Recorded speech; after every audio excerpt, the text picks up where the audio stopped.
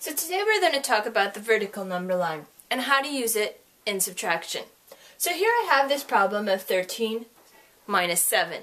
This is pretty common, but have you ever thought about how you could use the vertical number line in order to solve this?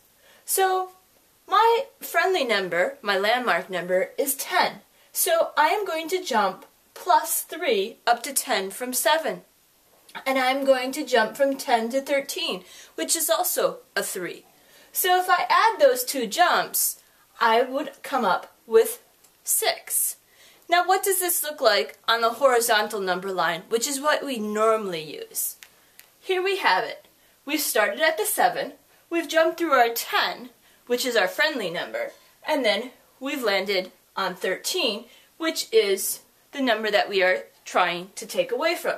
Now we can either go forward or we can go backwards. Either way, we have two jumps of 3.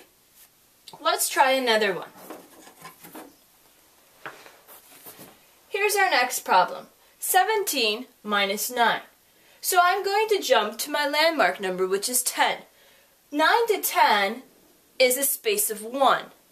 10 to 17 is a space of 7. So I know that I have 7 and 1. Which gives me a difference of 8.